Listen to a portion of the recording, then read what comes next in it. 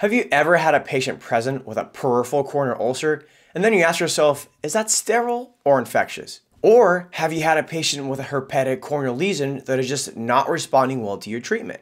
If so, check out this clip. Let's say this patient came into your clinic here. So this patient comes into your clinic and you're seeing them, they have some redness, they were getting ready for work and they saw this white dot on their eye. They're a contact lens wearer, they slept in their contact last night, and what you'll see here is you'll see there's the infiltrate there, and you'll see that on the picture of the left, the white light picture, and you go over to the right and you look and there's actually an epi defect there.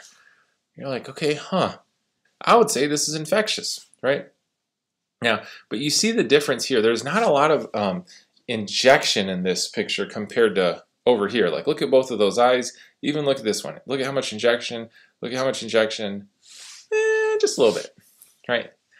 And this is going to be a case of where it's going to be borderline. And sometimes you're not going to know if this is sterile or infectious. And if you ever are unsure of which one to do, just treat it like it's infectious. So this patient, let's say you saw him on a Friday. Over the weekend, you would treat it like it's infectious. Hey, antibiotic drop, Q1H, you can sleep, but while you're awake every 1 hour, and then come back on Monday. And if it looks exactly the same, then you know it's sterile. This was actually a sterile corneal ulcer. So let's say this patient comes in. Most times, if this patient comes in, you're going to be thinking herpes, right? Herpes simplex.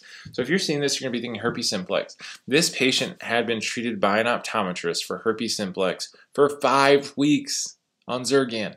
How long does herpes simplex take to heal itself on average? I would probably say about like 7 to 10 days. And that's why you give them the drops for about 10 days. Or the gel cream or antivirals, depending on what you're treating there. This patient had a history of sleeping in their contact lenses. And so not only sleeping in contact lenses, swimming and using water had like really, so actually if we come back here to the booster book, this was actually acanthamoeba, okay, pseudodendrites, okay. Acanthamoeba, you can get these pseudodendrites. Hey guys, I hope you enjoyed the video.